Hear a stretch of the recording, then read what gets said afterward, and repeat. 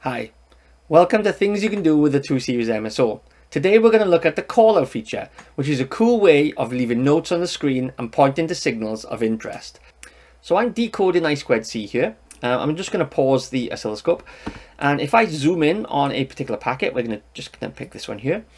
Now let's say that this one is causing us some issues. So the data isn't correct, it's causing our circuit to not behave correctly.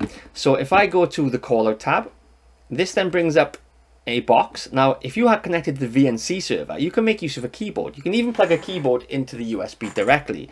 So double tap, I'm going to leave a note. This is the packet of interest. Okay, now I can actually change this to have an arrow as well, and I can actually point to the data packet.